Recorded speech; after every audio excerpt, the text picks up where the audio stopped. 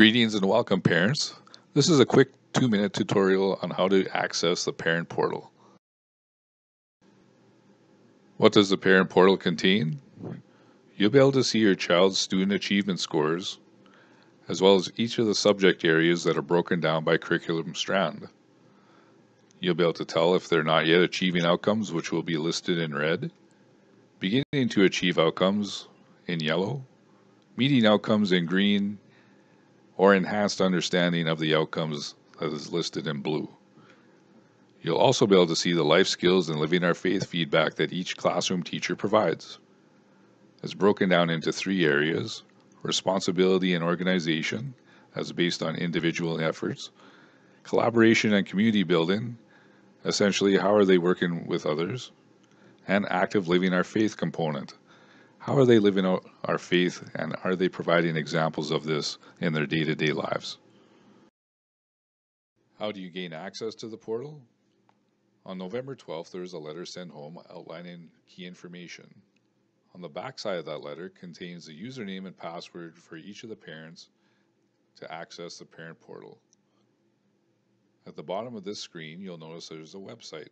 This is a website that you can use. You can type into your web browser at home and access the login screen. Or you can go to our homepage, www.rcsd.ca/Joan of Arc, and scroll to the bottom of the page where there's a permanent link for the Student Achieve Parent Portal. Simply click on it and it'll take you to the login screen.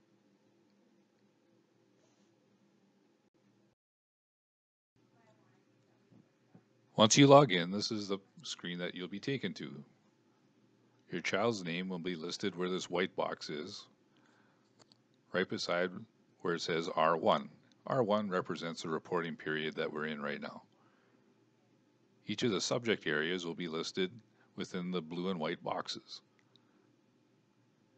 The student achievement scores will be updated in the various colors that we talked about before: green, yellow, blue, and red. Right now, since some of the content hasn't been covered yet, some of the boxes will be blank. As the year goes on, the teachers will update those marks and these boxes will turn different colors. As you scroll to the bottom of the page, you'll notice the life skills and living our faith. Those will be updated at conference periods and report card times. You'll also notice within the subject areas that the classroom teacher's name will be listed. There'll also be some other teachers that are listed that teach subjects within the classroom.